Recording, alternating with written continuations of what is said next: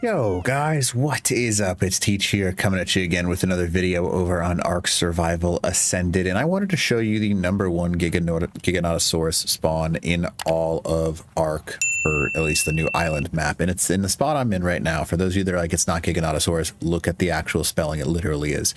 But I'm going to show you that location, and it's basically right here on me. If you don't mind, smash that like button, leave a comment below for the algorithm, and consider subbing the channel. I'm starting to creep up to 100,000 subscribers. It doesn't cost you anything. Just click that button and it would help me out, because it literally has been my dream to hit 100K. So anyways, what you're going to do is you're going to find the volcano on the island, right? You can see it right here. You can see there's a dead one right there.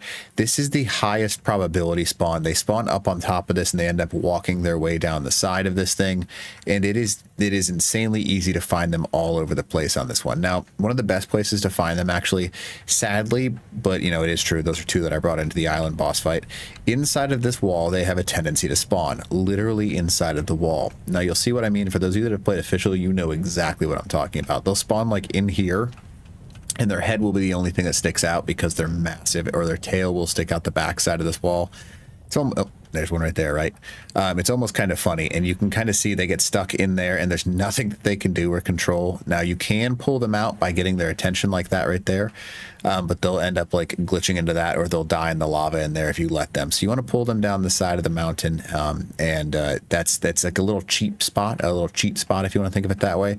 They always seem to spawn inside of this little corner right at the entrance point. You can see the little pathway right here.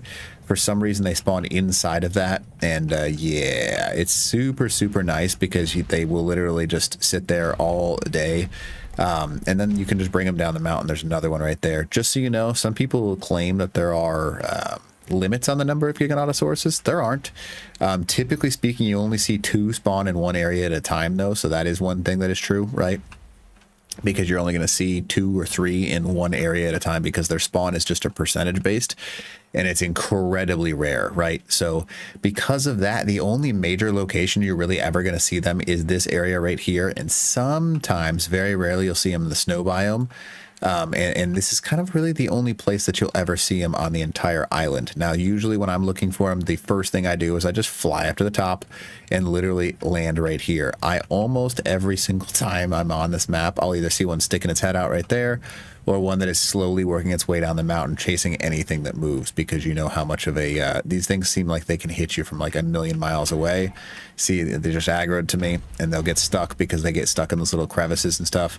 And that's actually a great way to tame them, by the way. You can use this mountain's natural resources and natural things in order to tame these things, because they just chase stuff down the mountain, but they can't usually get up to some of the high points like I'm on right now. So you can literally use this as a taming thing to take care of them up until they are at a point where you can no longer, how do I say this? Until they're at a point where you can no longer chase them because they're running. So you just have to literally chase after them. But you can see they can't really get up to an edge like this, so you can just literally rain down upon them a ton of narcotics, and that's a great way to tame them. So that is a sweet place to find. I guess the best place that I find Giganotosaurus is on the island. So hope this video helps you out, and if you don't mind, smack that like button and consider subbing to the channel. All right, Teach out.